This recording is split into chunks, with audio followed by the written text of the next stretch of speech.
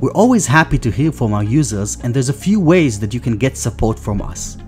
Just before we get started, you need to have an active WP Feedback Pro license in order to get support from us. Number 1, the Support tab in WP Feedback Pro. We have a support form directly inside the Support tab in the Pro settings. Simply fill out this form and be as descriptive as possible.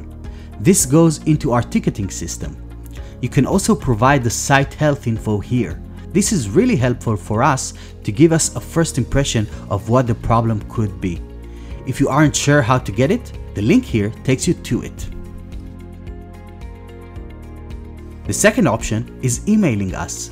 The email to contact for support is support@wpfeedback.co. This goes to our ticketing system and our support will get back to you as soon as possible. If your issue is urgent, this is the best way to contact us as it goes into our ticketing system so our support can get back to you quickly. If you could provide the URL, a username and password from the get-go, this is even better. It means we can look into your issue straight away and get you sorted.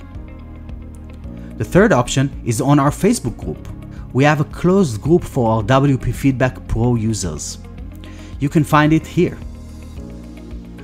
The group, while very much focused on support, is for everyone, even if you do not have the plugin and have a question that you'd like to ask before buying. It's also a place to speak with other like-minded people, so feel free to post any discussion you'd like to have or answer other people's questions if you have the answer.